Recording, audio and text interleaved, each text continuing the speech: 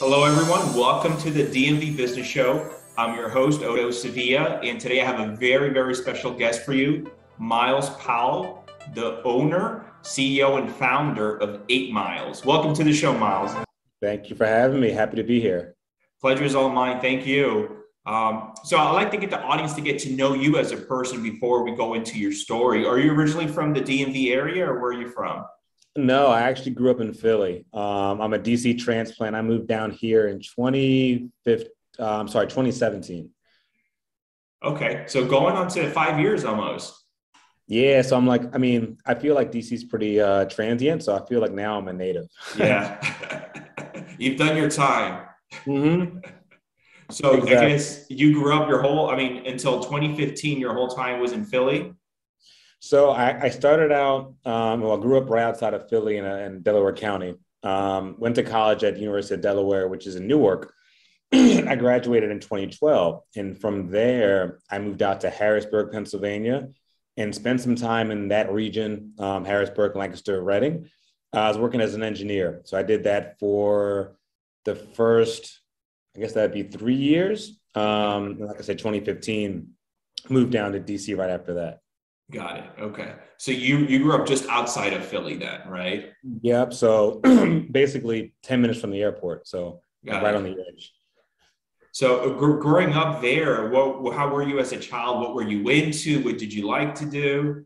It's funny. I think about it now. Like I had a wide range of aspirations. So I wanted to be a weatherman at one point.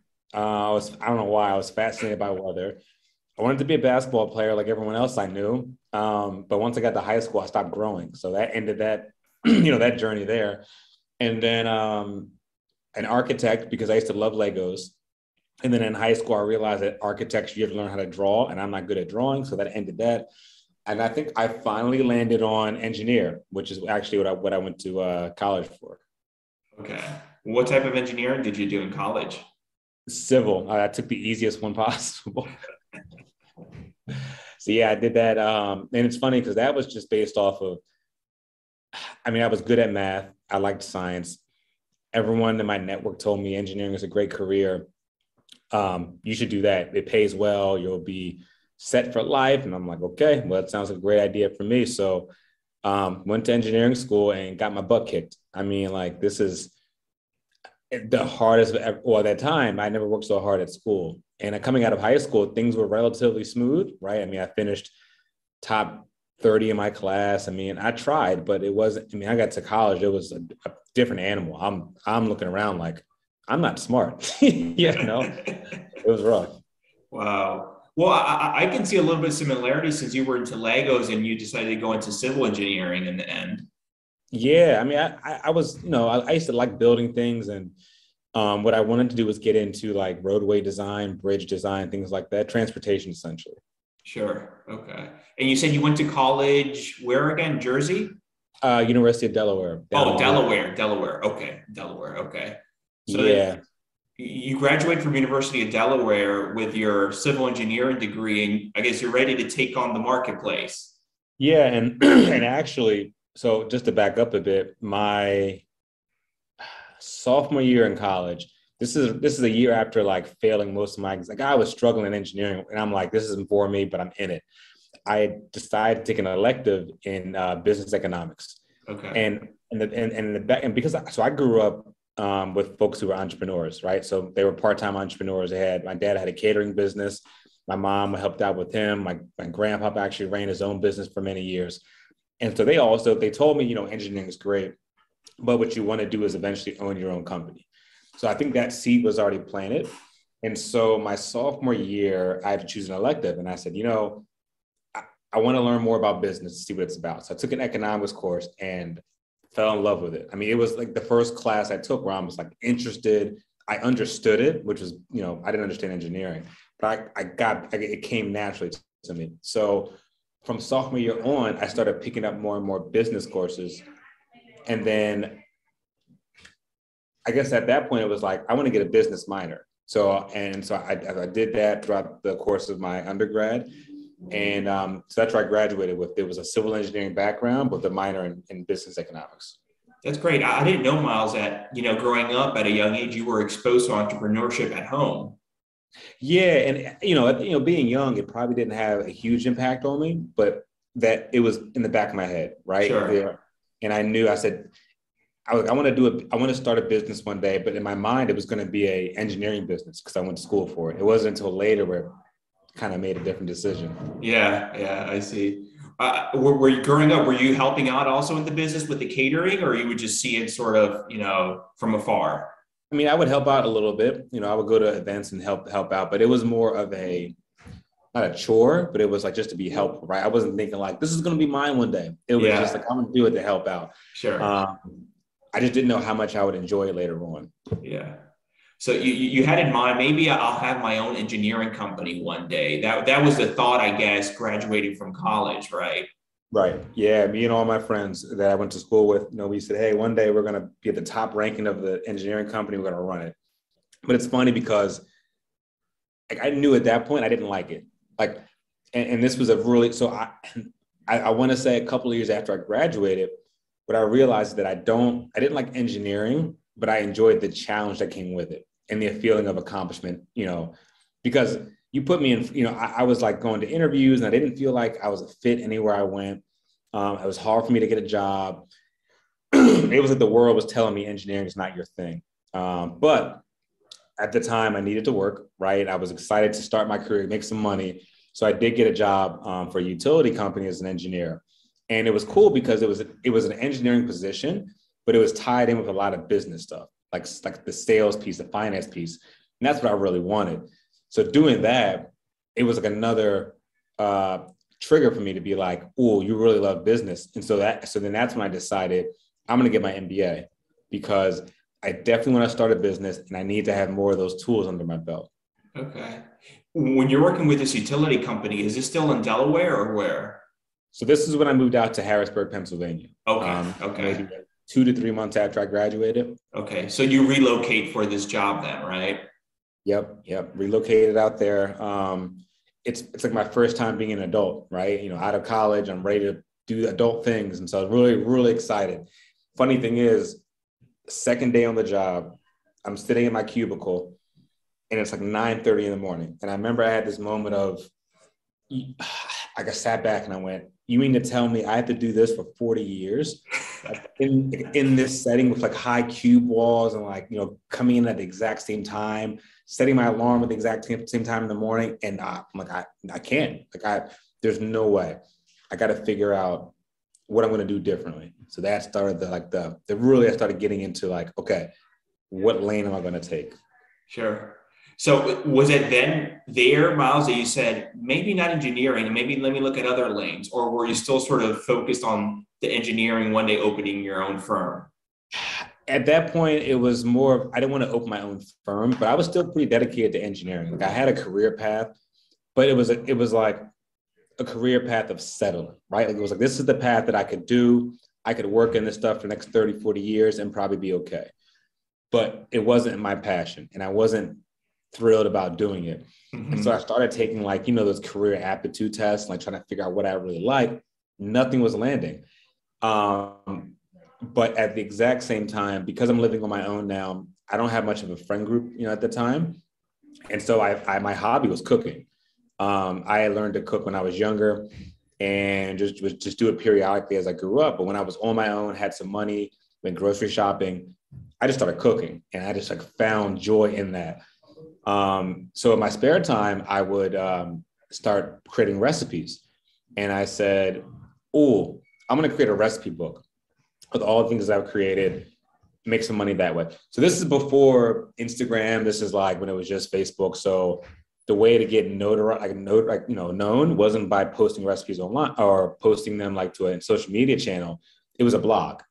It was strictly a blog. So I started my food blog, put my recipes out there, hoping to gain some vision, some traction, and was doing that, and doing engineering. Engineering is still the full-time gig, but this food thing is like really starting to I'm really starting to really enjoy it. Around what years is when you start doing the food blog? This has got to be late 2012. Okay. So I was, and so for, between late 20, this is a couple of months after I started working full time.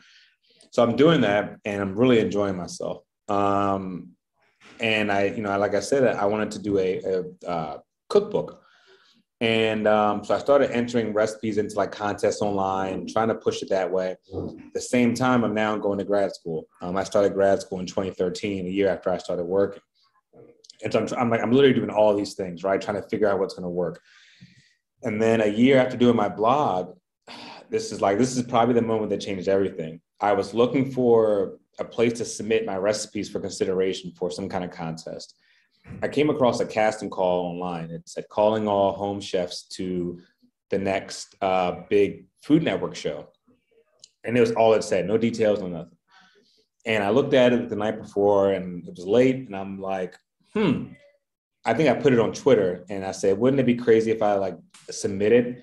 And someone I grew up with, they said, just do it. So the next day I submitted my blog, my info, didn't think anything of it.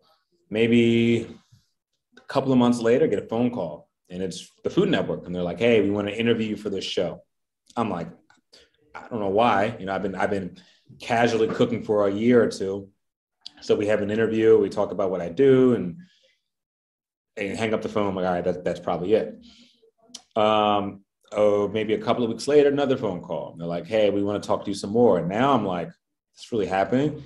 And then a couple of weeks later, this is probably around October of 2013, get the phone call saying, hey, we want you on this show. Can you come to New York in a couple of weeks? And I'm like, oh my God. And that's what, like, that was the point of, I must be like fully invested in this food thing. Because I end up going to the Food Network. Back then, Myles, were your recipes mostly focused on a specific type of food or cuisine, or were you pretty much doing all different things? It was everywhere. The whole, I guess, premise of my blog was to showcase that someone who's like me, young, no professional training, African-American, can just cook really well. And so but it was focused on food that's not healthy. Because at the time I was like anti-salad, right? Okay. So I was making all kinds of crazy recipes like bacon wrapped lasagna and all kinds of stuff. Because that's the food that I really enjoy. And so I wasn't professional, right? And like looking back on some of these recipes, I'm like, I wouldn't cook that now. But it was all creative. And that was the whole point. I think that's what Food Network liked. Okay. So it was all you and I guess your spin on things and doing things differently then. Exactly. Got it. So then you're at a point that, am I quitting my engineering job and heading up to New York to film this, or what? I guess you took vacation time, or what happened? Vacation time. Yeah, okay. It was a really strange thing because I couldn't tell anyone what was happening. So I went to my boss and I said, hey, and you don't know how long because it depends on when you lose or win. So I think I told my boss, hey, I've got to go away. It's around the holidays. I got to go away to New York for something special. I can't really tell you what. I don't know how long I'm going to be gone, and maybe a day, maybe 4. And he was nice enough to say, like, just keep me updated. Yeah. So yeah, man, I remember for the week that I was still in school, at grad school, but on the side of that, I just started studying like how to prepare things I didn't know how to prepare because I didn't know what to expect. So I just spent all night YouTubing stuff. And the day came when I took a train up to New York and met the rest of the contestants there and realized that because I didn't know if it was going to be Chopped or if it was going to be like America's Worst Cook. Yeah. In my head, I'm thinking, I hope it's America's Worst because I can compete there. If it's a Chopped, I'm going to embarrass myself. And we didn't find out till the actual day we were shooting what the format was, which was, these are America's best home cooks. I'm like, I'm way in over my head right now. Oh, gosh. And the whole shooting was for how long? So I went up there one day. I was there for 3 days total. Okay. Because so spoiler alert, I got cut episode 1. So I was only there 3 days. Okay. But it was a show in which you had 30 minutes to cook a dish. And they gave you the protein you had to use. And they gave me duck. And I never cooked duck in my life. So the whole experience was they were cooking late at night. I mean, it was a whirlwind. I remember after we were done filming, I knew I was going to go home. I was like, all right, there's no way I'm making this cut, which is in the back of my head, I'm like, fine, because if it's any harder than this, I'm going to definitely be horrible. And I remember like the feeling of getting on the train, leaving New York and getting home. And it was just like, it was surreal because I can't believe that like I just did that. I was literally filming for the Food Network, but I came home and I said, food is it. I got to do something with food because like this fits like a glove. So what do you decide? You decide still to continue with your engineering career or the MBA, or what, you still continue that track? Yeah, because that was my comfort zone still, Sure. right? I was like, I'm going to finish on my MBA, keep doing the engineering thing.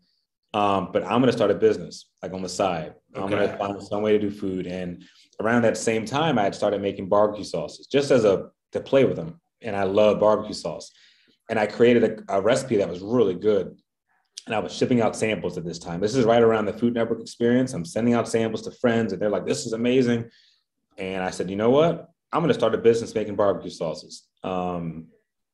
This is 2015, 2014. I made a decision in 2014 and I knew nothing, right, about how to start a business. I'm in grad school, but we weren't learning that kind of stuff.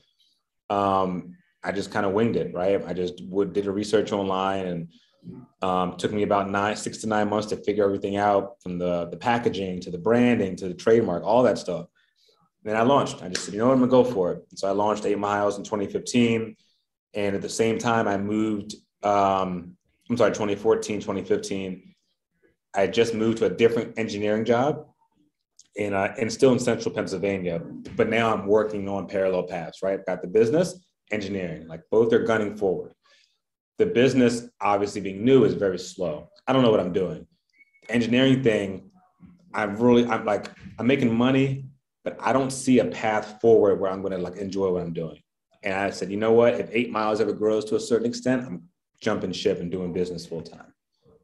Now, the name 8 Miles, how did that come about?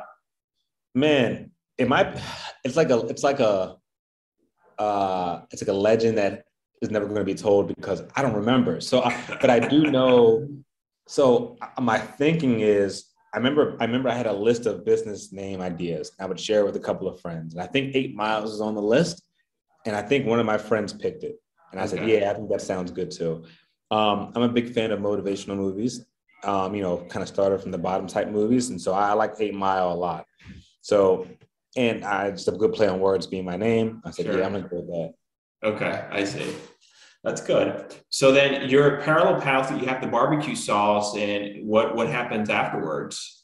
So at this point, grad school is coming to a close. And I knew I wanted to move somewhere that's a little more lively than central Pennsylvania. At the time I'm 24, 25. Like I've still got the mindset of like, I want to have fun on weekends mindset, right?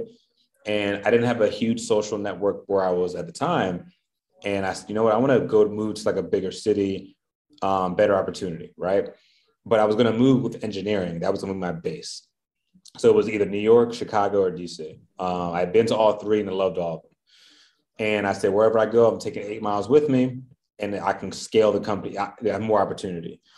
And the moment I finished grad school, I got a new job. I mean, it was like the moment. I moved down to DC and, wanted to be part of a city, right? I wanted to have experience, have fun. This is May of 2015. I moved down there. I'm sorry, 2016, I believe it was, or 2017. Time flies. So I moved and I got this job. And this job I hated. I mean, like with a passion. I've never hated a job in my life. And this one, like, I couldn't stand from day two. I was like, it was horrible. And I lasted 3 months. Wow. And I said, you know what? At this point, I've been doing 8 Miles for 2 years. It had kind of plateaued because I didn't spend enough time on it. I said, I'm going to quit my job and do 8 Miles full time and figure it out. And so I took a leap of faith and quit and became a full-time entrepreneur. And this was in 2017, right? Or 2018? This was my timeline serves me correctly. This was 2017. Okay. Yeah, this would have been summer of 2017. Myles, and this job that you didn't like so much, was it engineering related? I know you got your MBA, or was it business, finance, or? Actually, it was more utility work. Oh, So okay. it was construction. Got it. I was an engineer, and yeah, I didn't like the company. I didn't like what I was doing. My hours were insane, and I felt trapped, and I was like, ugh, I got to do something different. So I quit, and started full-time entrepreneurship. At that point, too, you were living in the city in DC. Yeah. So Yeah. you were doing your barbecue sauce still from home, right? So at this point, well, for the first couple of months, I was actually traveling back to PA to make my sauces, which was insane. But I actually found a new kitchen in DC a couple of months later to make my sauces out of. Okay, okay. And that's when you went full force 100% with 8 Miles. 100%. But I didn't fully think about how expensive DC was. Like, I mean, my cost of living went 3x from coming from Pennsylvania. Sure. And so maybe 2 months into doing this full time, I said, I got to get another job. So I ended up picking up a part-time job, then a second part-time job, and eventually a third part-time job. So I was, working overnight hours. I mean, I was pretty all over the place.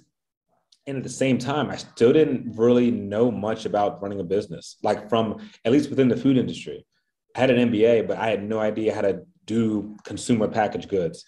So I made some progress here and there, but nothing significant to the point where I could say I can do this and be comfortable.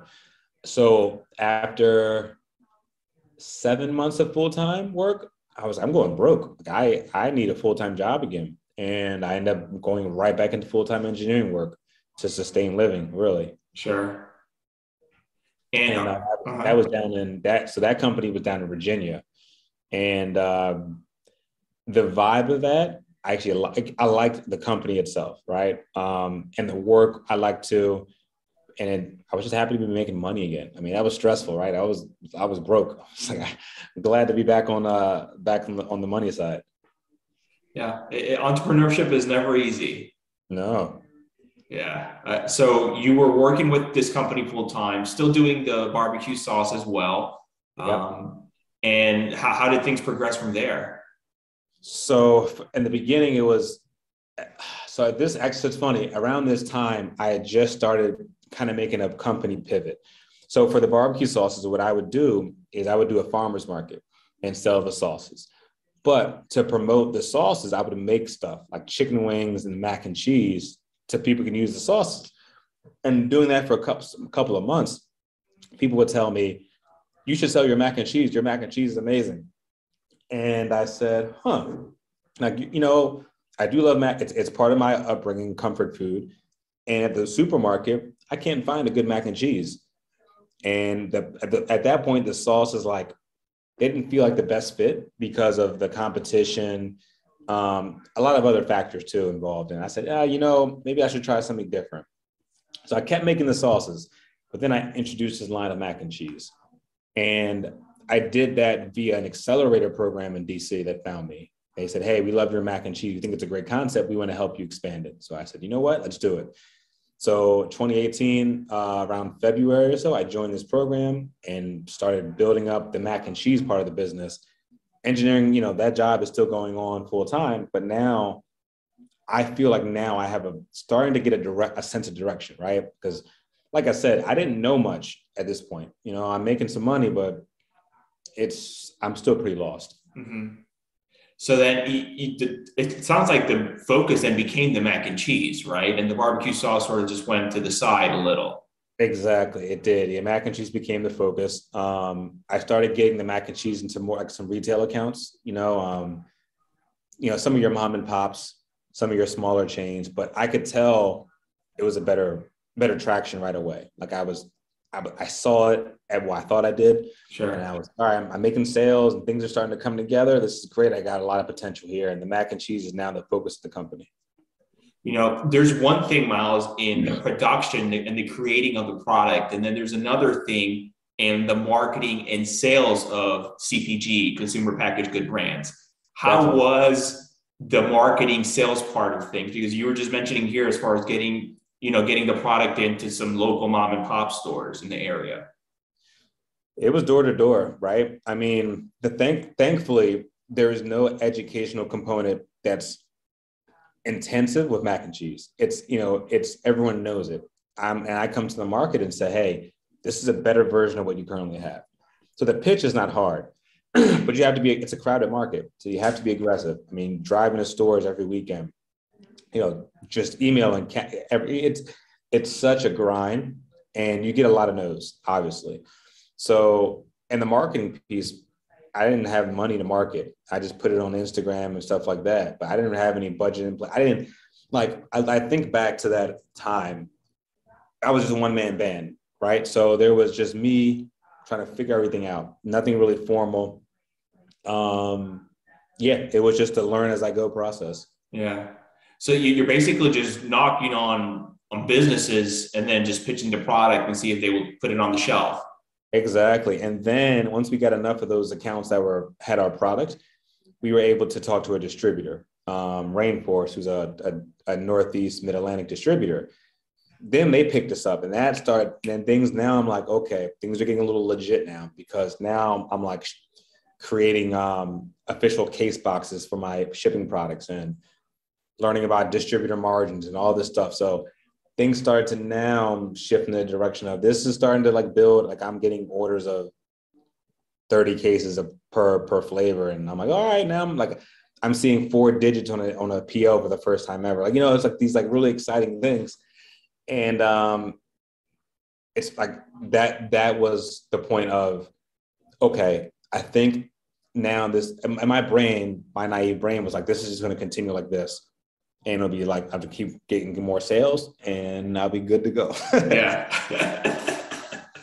Did it go that way the whole time? Not even close. Oh my God. I mean, that was so that was I got that distributor summer of 2019. And since then, it has been a mental roller coaster, because as I'm sure you're aware, just as you're trying to scale and build, there's so many problems that enter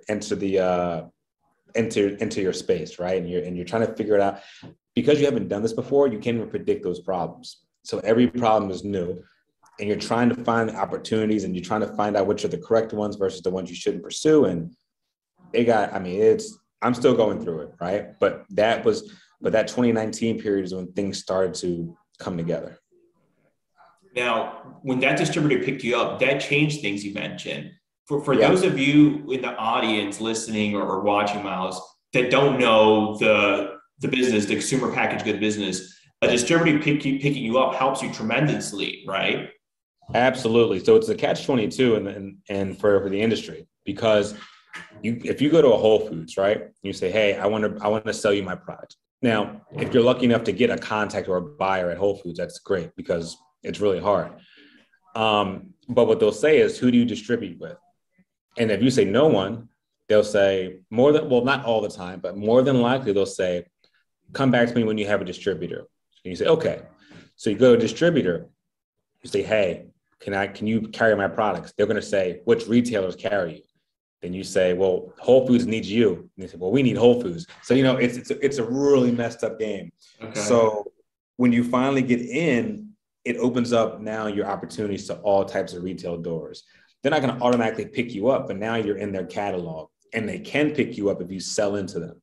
So yeah, it's required, right? I know some folks that sell directly to retailers, but you got to imagine now you're in charge of order management, delivery, all that stuff, right? Yeah. So having a distributor means a lot.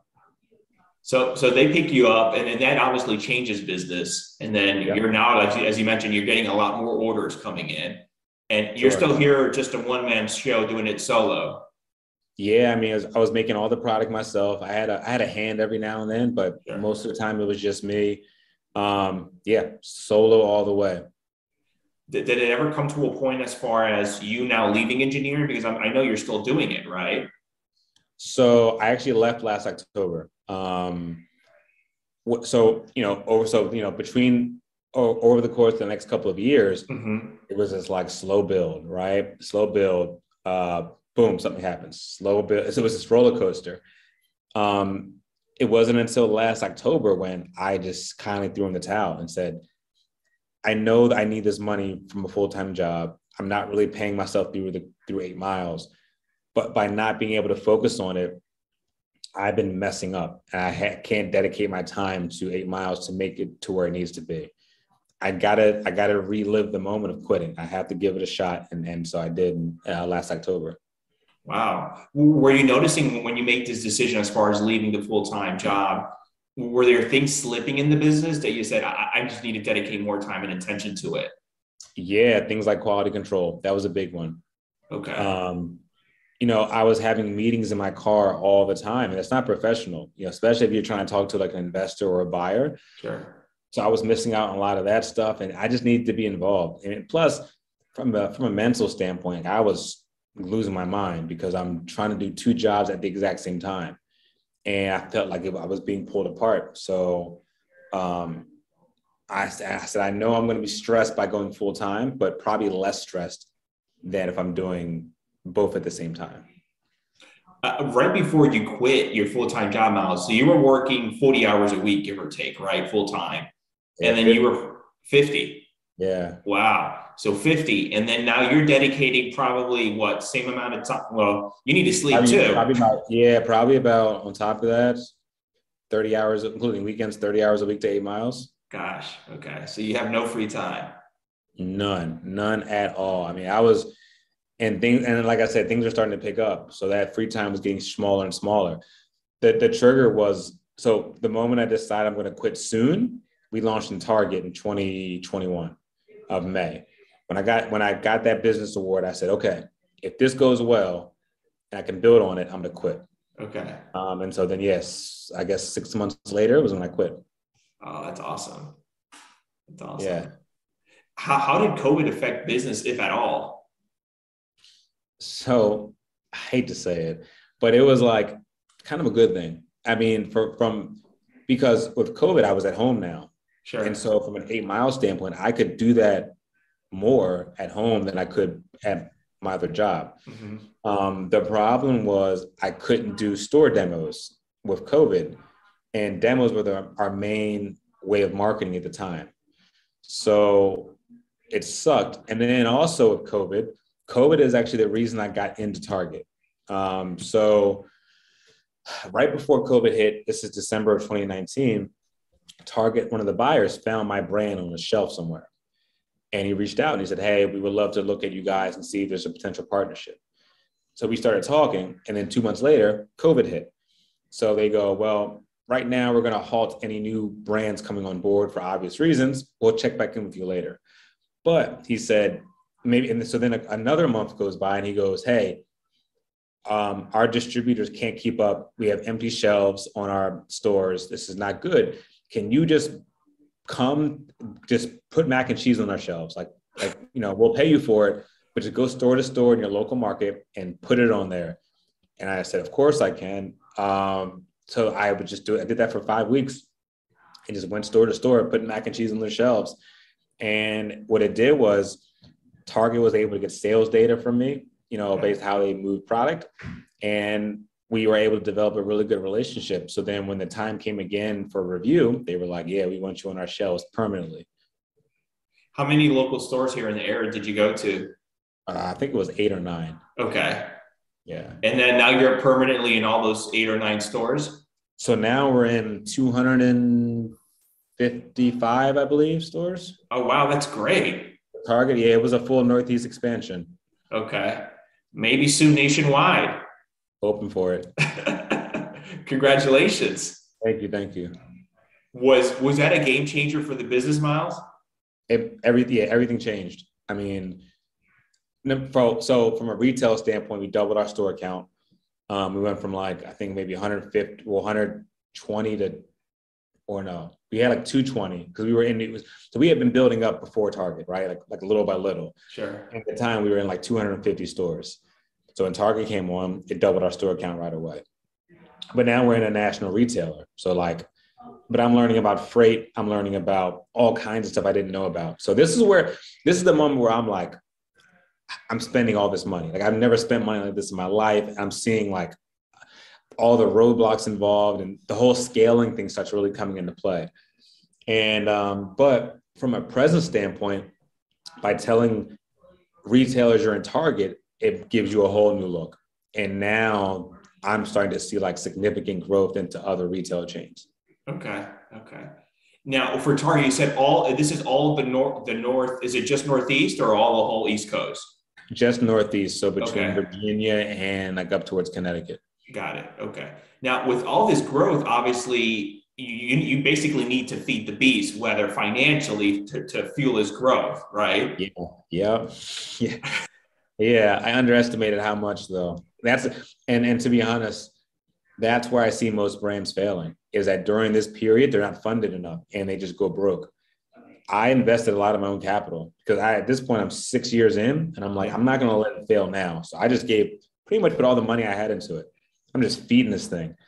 And I to be honest, I kind of still am. I mean, we're getting investment dollars now, but I put a lot of capital into this because I needed to get over this hump of scaling. It's a beast.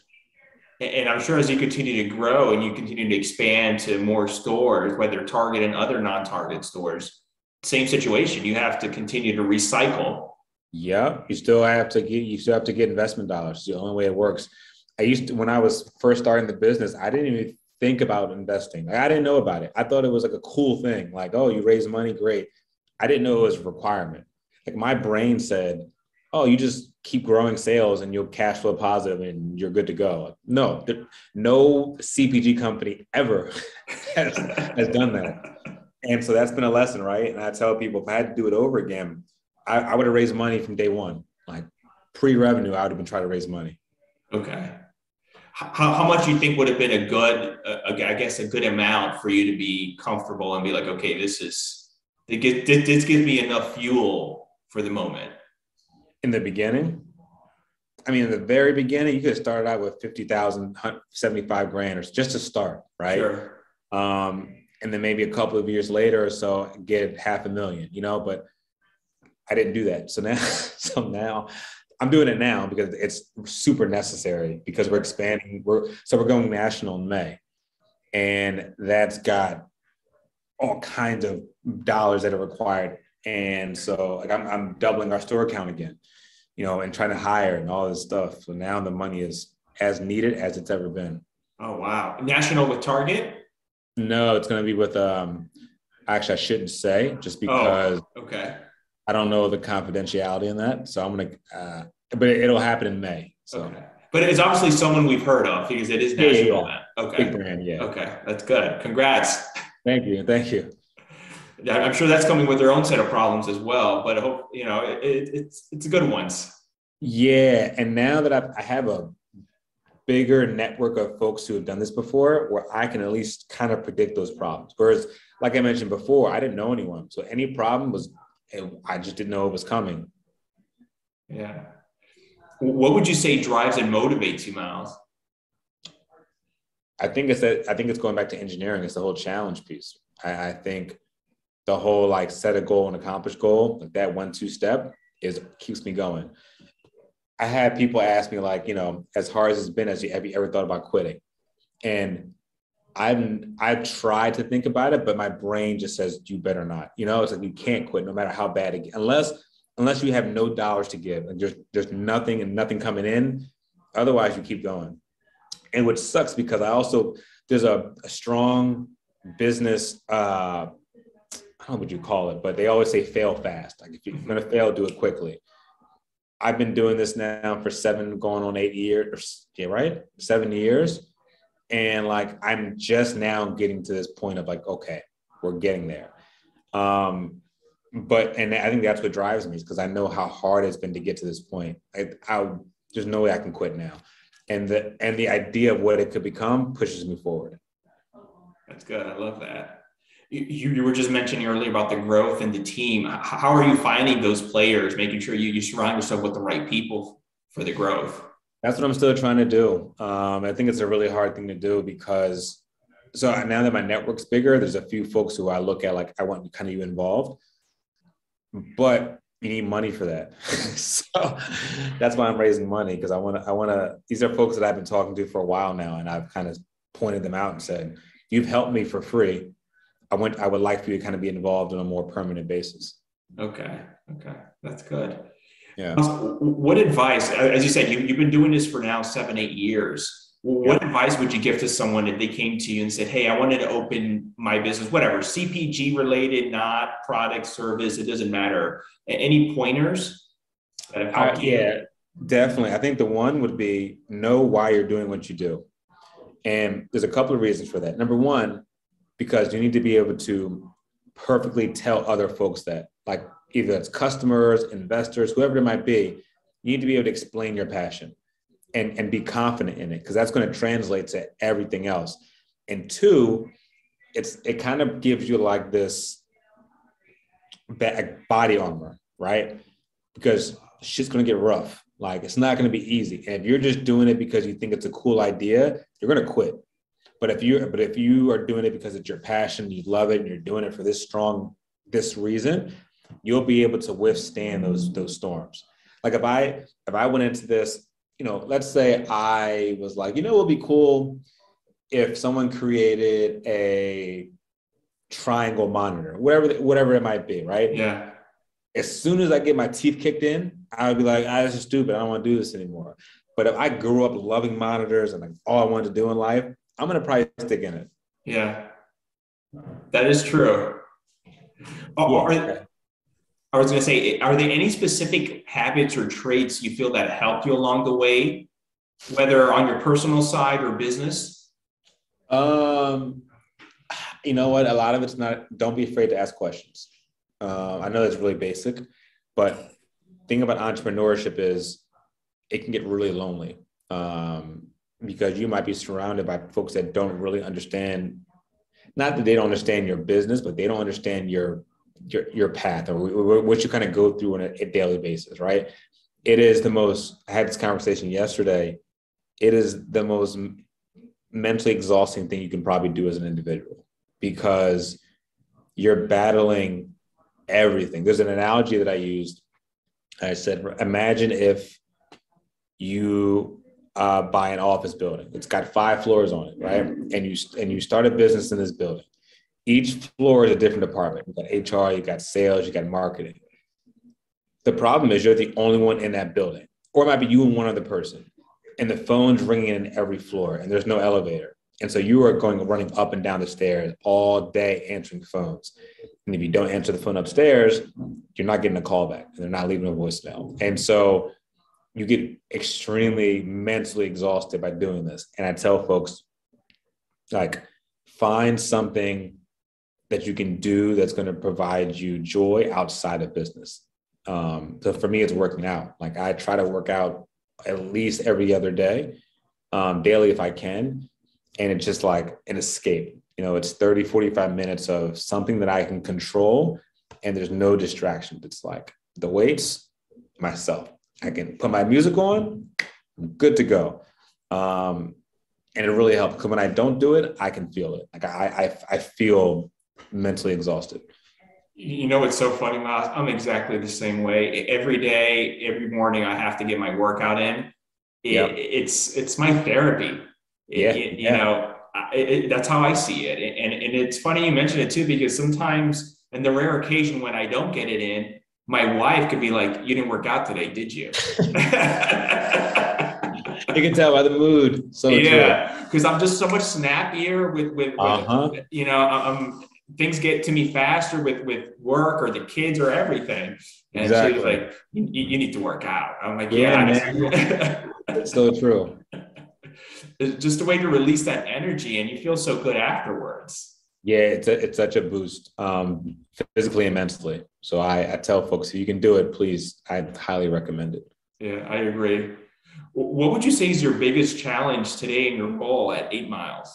It's definitely raising money, right? It's I found it to be a weakness of mine as an individual. I think a part of that is the industry in which I chose. Right now, everyone is really hot on tech and like agriculture, things of that nature.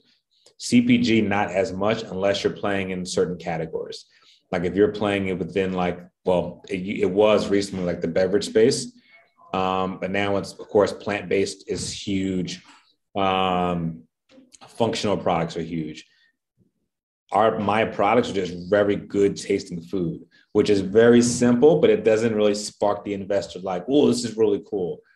Our attraction helps because we have a lot of it, but it's still not the cool space. And it's frozen, which is definitely not the coolest space in the supermarket. Mm-hmm. So that's tough, right? Trying to convince investors about this being a very good deal for them. That's the number one challenge. Listen, if someone came along and said, hey, here's $1 million, things would be a lot different, right? And I know everyone says that, but in this case, it would make a huge difference in what we can do with the company. So that's the challenge and the number one goal right now. Yeah, I know that there's several investment groups and private equity groups that just focus only on CPG. And even then, Myles, you're coming across that they sort of want to be in other verticals in CPG, like you said, plant-based or other things. Yep, exactly right. Yeah. I've spoken to hundreds of investors over the past 12 months. And yeah, if you ask them, they'll say, hey, this is great. Congratulations, but this is not a vertical we're looking at right now. So it's tough. It is tough. But it's part of how I've been like over the course of my life. Everything seems to be twice as hard as it should be. like it took me 3 pitches to get into Whole Foods the first time. It's all like, for me, it always takes me multiple times to try something out. I don't know why, but just the way it is. And, but that's given me kind of this like resiliency. It allows me to kind of be able to go through this roller coaster and not just completely give up on myself. So as much as annoying as it can be, I know it's for the good. Yeah. And you need to have that. You need to have it. Yeah. Definitely. It's just part of it. Yeah, I agree. What do you know now that you wish you would have known at the start of your career? Everything, literally everything, because I knew nothing. Right. So oh my God. Yeah. Everything. I mean, from pricing, right? How to correctly price your product, which I thought I knew them, but I didn't. Like the investment thing is huge. Like knowing what money I need to get to a certain place, like knowing my customer. I mean, literally every single thing that I know now, I wish I knew back then. I've got this like bundle of knowledge that I've been like, man, if I knew this 5 years ago, it'd be so much better. But one of the things I'm looking to do is transfer that knowledge to folks who were in my position 5 years ago, who are like just trying to figure things out, because you can learn a lot from my mistakes, more so than my successes. I'll tell you that. Yeah, that's good. And how are you doing that? I guess other people in the CPG industry or come to you for advice and okay. Yeah, I posted on LinkedIn like a number of times just saying, hey, I'm here if anyone who wants to talk about, who has questions about the industry. And one of the things that I do actually is I started a small group of us. I call it entrepreneurship therapy. Small CPG folks like myself who just like feel like, yo, I got to vent. Like this is killing me. I gotta get this mess out of my head. So we come together once a month and we just talk, and it really helps, right? It's not like we don't come with a specific agenda to be like, hey, I need help with this. It's just like, hey, how are you feeling? Like what's going on in the world? What's bothering you and all that stuff. And it really helps. That's great. And then this group is all over the country or specifically in the area here? It is mostly Northeast, but I have a couple of folks who are out of the area too. Smaller group, maybe about eight to nine of us. Like I said, I just started it about 2 months ago, and it's just an opportunity to talk about this crazy thing we do. Because you can, the folks in your life who love you, they're always going to support you. But you might say stuff that they can't relate to, which is with any job, right? Which is fine. So being able to talk to folks that are in it, to be like, hey, this distributor's killing me, because they'll say, oh, I understand, so it's a comfort there. That's good. That's good. Coming to an end here shortly, Myles, you've been doing this now for many years. Are there any mentors that helped you along the way? And if so, what did you learn from them? Yeah, so I actually had 2 mentors from SCORE, which is the small business arm from SBA. They were there in the very beginning when I started this company. They didn't have any CPG experience, but they were just helping me think about some stuff I didn't know about. So I actually had a conversation with the guy, Steve, a couple of weeks ago. I hadn't spoken to him in like 4 to 5 years. So it was really cool to catch up. So he helped a lot, right? Recently, I picked up a couple of mentors just through networking that really helped me think about some of these decisions I'm making. Because, as I started thinking about investment vehicles and like convertible notes, it's all items that I was unfamiliar with. They're actually able to help me out a lot. Same with on the branding side and marketing. I had some folks come in. So I've been able to connect with a lot of folks who just are willing to offer help. That's good. That's good. I'm glad to hear that. What does the future look like? What does the next couple of years look like for you?